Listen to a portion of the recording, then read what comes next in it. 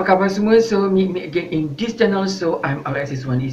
So you now in my channel Alexis Emerald Portu Java. Ini saya nak masak satu menu yang very famous, yang very popular bagi masyarakat Jawa, iaitu kita nak buat salad yang diberi nama sebagai urap. Ini saya dapat lagi sekali bayam Brazil. Bayam Brazil ni sebenarnya sekarang ni semakin popular, semakin mendapat tempat di hati para penggemar sayur-sayur yang nak diet ni. Bayam Brazil merupakan satu menu yang sesuai untuk dijadikan sebagai salad. Previously I have been post sup bayam Brazil tapi itu adalah satu menu yang very simple nak buat. I think kejam mata pun kita boleh buat, betul tak? Tapi hari ini kita akan buat satu lagi menu simple, iaitu dinamakan sebagai urap bayam Brazil, my version Portu Jawa. So, tanpa membuang masa, marilah kita tengok bagaimana saya menyiapkan urap bayam Brazil, my version Portu Jawa. So, check it out this video. Okay, also look at this. This one is the main ingredient today. Bahan-bahan yang kita perlukan pada hari ini. So hari ini saya nak masak, sekali lagi saya nak masak urap. Tetapi kita menggunakan bahan yang lain. Okay. So look at this. Okay, nampak ni. This one is a bayam Brazil. Okay. Ataupun translate to English, Brazil Spinach. Okay, bayam Brazil. Okay. Kita nak masak apa hari ni? So hari ni kita nak masak urap bayam Brazil, my version Portu Jawa, ataupun dinamakan sebagai bayam Brazil urap. So now let me check the ingredient, bahan-bahannya. Mestilah kita perlukan bayam Brazil. This one is a bayam Brazil secukupnya. Saya dapat 1 cup ni, nanti kita akan bersihkan. So, masak urap ni adalah masakan Javanese people, ya, orang Jawa. So ini adalah camphria galanggal ataupun kencur 1 inci. Nanti kita potong ni, kita ambil 1 inci saja. And this one is a shrimp paste ataupun belacan yang telah digoreng. Kalau you tak nak goreng, you boleh bakarkan pun boleh, tapi hari ni saya gorengkan saja. Okay. So this one is onion, ya, bawang secukupnya. To be hot and spicy. So this one is a green ice chili, ya, cili hijau secukupnya. And this one is a garlic, bawang putih 3 ulas lah, cukup. This one is a red pepper ataupun lada merah yang kita mayang halus untuk our colouring. This one is optional, nak letak okey, tak letak pun tak apa, tapi sebab kita nak ada colouring sikit, so kita letakkan lada merah. Okay. This one is a coconut grated, kelapa parut. Ni this one is a kelapa parut, kelapa yang telah kita parutkan. Cukupnya lah. This one is 1 cup. And this one is a bean sprout, ya, toge secukupnya. Okay, itu saja. So now let we cook. Ini, so firstly kita ambil daun dia je. Daun-daun ni kita potekkan dia. Kita petik-petik lah dia punya daun dia ni. Dia punya batang ni tak payahlah, takut keras pula kan. Ya, kita petik-petik dia punya pucuk yang sini. Kita ambil pucuknya je sebab kita akan celurkan lepas ni. Okay. Okay, so now is done. Kita dah petik-petik dia punya pucuk ni, kita dah bersihkan, asingkan daripada this one is our stem, dia punya batang dia. So kita wash, kita basuh bersih-bersih sebelum kita celurkan. Okay. So now we want to preparing our grounded ingredient, bahan-bahan yang kita akan tumbukkan ataupun kisar. This one is the camphria galanggar, kencur. Kita masukkan bawang, onion, shrimp paste, ya, kita punya belacan, garlic and green ice chili, hijau dan juga bawang putih. Okay. So now kita tumbukkan. Okay. Kita pound it in this mortar stone. Okay.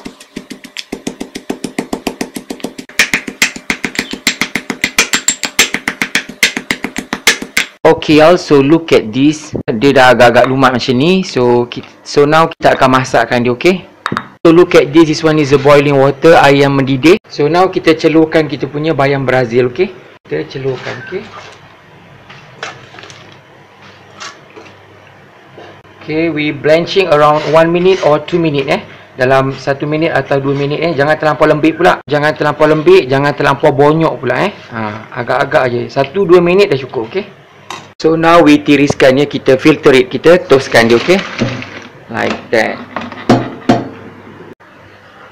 So now look at this. This one is our bayam Brazil after we blanching. Selepas kita celurkan, let it cool, biarkan dia sejuk sebelum kita masakkan dia. Okay. Okay, so this one is our grounded ingredient, bahan-bahan yang telah kita tumbuk tadi. We add in, kita tuangkan, kita masukkan. Okay. Add in. Ada orang dia terus gaulkan, tapi saya nak masakkan supaya dia agak tahan lama. Rosot sikit garam, little bit of MSG. This one is optional, kalau nak letak-letak, tak letak pun tak mengapa. And little bit of sugar, sikit gula. Now we add in our coconut grated kita punya kelapa parut kita masukkan, okey.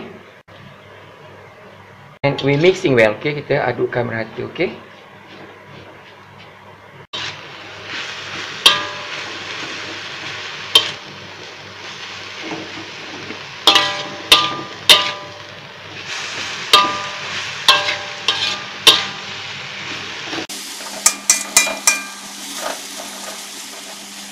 We also look at this, nampak ni dia dah agak garing dia punya bumbu kita punya kelapa kita. Jangan sampai rentung pula ni dah nak rentung. Okay. Okay, so now we add in our bayam Brazil kita masukkan. And kita aduk-adukkan dia. Okay. Beserta dengan toge kita punya bean sprout. Kita masukkan sekali. And kita adukkan, kita kacau merata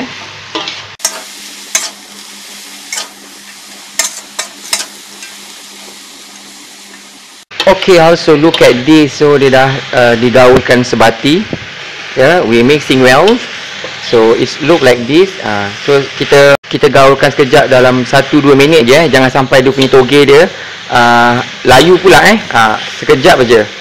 Okay. So now it's done, it's cooked and ready to be served. Kita akan hidangkan, okay? And look at this, nampak ni.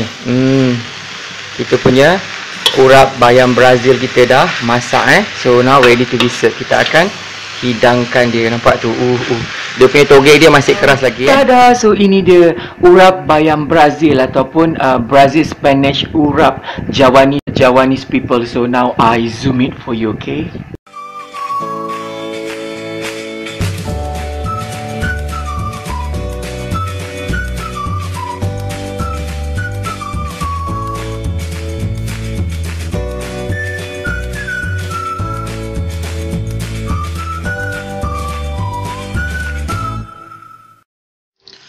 Bless, O Lord, this food to my use and us to this service, and keep me ever mindful of the needs of others.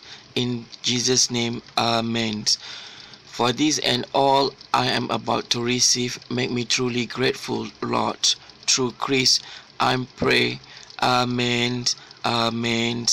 Amen. Hi all, so how are you today? So meet me again in this channel. So I'm Alexiswandy. So berjumpa lagi kita untuk channel saya seterusnya. So hari ini saya nak tunjukkan kepada anda sekali lagi yang satu menu salad bagi masyarakat Jawa yang amat saya gemari, iaitu dinamakan sebagai urap. Previously saya dah buat urap pucuk betik, pucuk pegaga, segala urap saya dah buat. So hari ini kita buat urap bayam Brazil. Another version how to make bayam Brazil. Bayam Brazil ni kalau kita buat urap bagi seantero Johor memang sedap tak percaya, cuba. So tanpa membuang masa, marilah kita cekikkan dia, mari kita makankan dia. Satu menu yang very simple. Okay, so this one is a bayam Brazil. So jemput makan semua.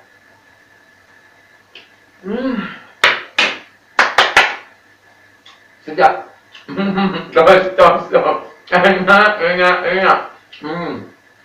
Bukan nak puji diri sendiri, masak sedap. Dah cuti-cuti masak, kita makan. Yang banyak tunjukkan kepada anda betapa sedapnya saya masak. Dan you kena cuba di rumah, okay? Memang sedap.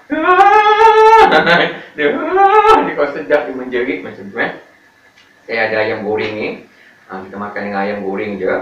Okay. Kita ambil sikit kita punya bayam Brazil kita ni, urap bayam Brazil. Okay. So kita makan dengan nasi sikit Makan nasi ni untuk syuting je. Dia kata, lah takkanlah makan macam tu je. Saya sebenarnya kalau masak urap ni, saya latah macam tu saja, makan dengan ayam atau ikan. Tapi untuk anda semua, untuk saya punya followers, kita makan nasi sikit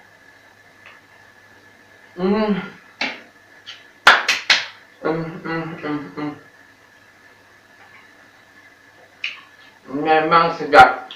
Menu yang sedap hanya terdapat di channel Portu Jawa. My channel is Alexis Emerald Portu Jawa. Teringat tu channel saya. Channel saya Alexis Emerald. Emerald tu batu zamrud. Saya suka batu zamrud. Memang tak tahulah bila dapat beli batu zamrud tu. Tapi antara batu permata yang paling saya gemari ialah Batu zamrud tu, batu yang warna hijau kan. Macam Alexiswandy pakai tu kan. Memang harga dia berjuta-juta. But I love it. Dia macam batu permata ni lorong gitu kan. Ni lorong kidul gitu kan. Orang Jawa kan suka ratu-ratuan gitu kan. Okay? Dia makan dengan ayam goreng. Dia dengan urap Brazil ni memang sedap kalau kita buat urap macam ni Makan dengan urap, dengan nasi sikit macam ni. Kalau ada ikan kering lagi sedap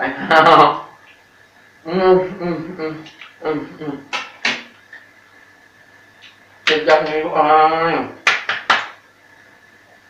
Tak tahu nak habaq macam ni. Tak tahu nak bagi tahu betapa sedapnya. Seantero Malaysia kena cuba urap ni. Urap ni sama je, dia punya resepi dia, cuma bahan-bahan dia je yang berbeza Urap ni daripada orang Johor lah, daripada orang Jawa kata pasal-pasal pula orang Palestin ke kan, Afrika pula kata resepi daripada negara dia pula kan. Macam pelik je bunyi kan.